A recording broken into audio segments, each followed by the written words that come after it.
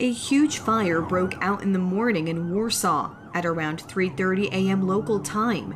An alarm was received from the monitoring system at the municipal headquarters of the State Fire Service, and the first 2 fire trucks were dispatched. In total, more than 240 firefighters were involved in extinguishing the fire. At its peak, nearly 100 fire trucks of the State Fire Service and volunteer depots were on the scene, as well as specialized equipment. The hull burned to the ground. This structure has collapsed. That is, the walls, ceiling, and roof have collapsed, which also makes it difficult for firefighters to conduct operations and extinguish the fire. A mobile dust measuring device was used. Their concentration at the scene, even in the morning, had exceeded 2 and even 3 times. Interestingly, air quality monitoring stations showed no significant increase in concentrations of PM10 and PM2.5, sulfur dioxide and nitrogen dioxide in other areas of Warsaw.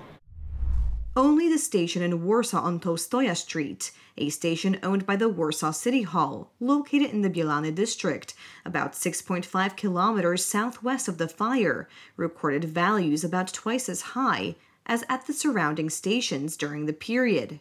Firefighters point out that moments after being reported, the fire covered 2/3 of the massive building, and the source of the fire was in several places. It's a very strange situation that after just 11 minutes there was such an area covered by the fire. Marywilska 44 is the largest shopping center in Warsaw, which specializes in wholesale and retail.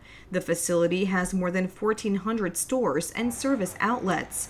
The owners, who include foreigners, are heartbroken because they have lost their source of income. Now I don't know what to do. I rent an apartment and have a loan, and now I don't know how to pay it. The government security center issued a warning in connection with the fire. However, it did so extremely late. Some residents didn't receive the alert until 6:10 a.m. local time, although the fire broke out nearly 3 hours earlier. Some residents of Białowęka, where the fire broke out, received the alert later than residents of neighborhoods farther from the scene.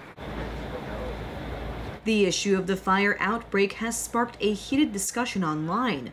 Opposition politicians are asking why Warsaw President Rafał Trzaskowski did not appear on the scene.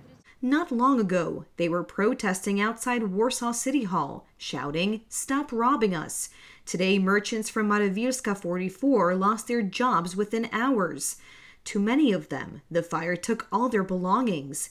Immediate protective measures are needed from the city. On March 1st, merchants protested in front of the capital City Hall against drastic rent increases, which are already far from market rates.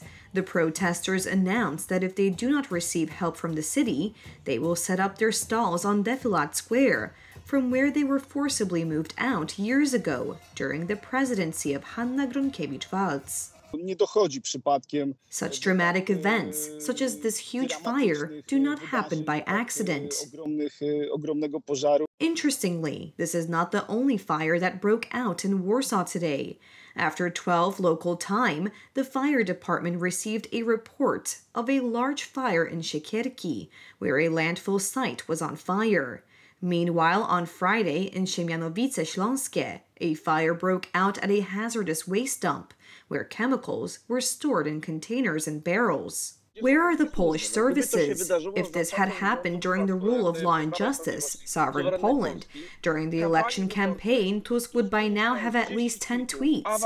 There would have been a scandal, and Mr. Szczerba would be running into that blaze. Former Deputy Minister of Climate and Environment, Jacek Ozdoba, adds that the new government is dismantling institutions to fight environmental crime.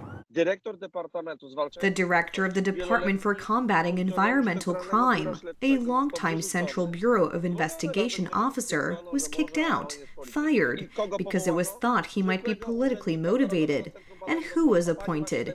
A mere official from the National Research and Development Center. Such an event could also be part of a foreign service to test Poland's ability to respond to emerging threats.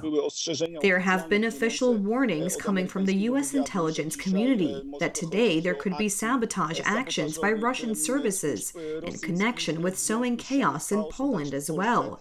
The district building supervision inspector will now assess the condition of the building at Mariwielska 44, and all indications are that it will be subject to demolition. The site belongs to the city of Warsaw. There are rumors that the land may be earmarked for residential development and thus turned over to developers. Warsaw city authorities firmly disassociate themselves from these speculations.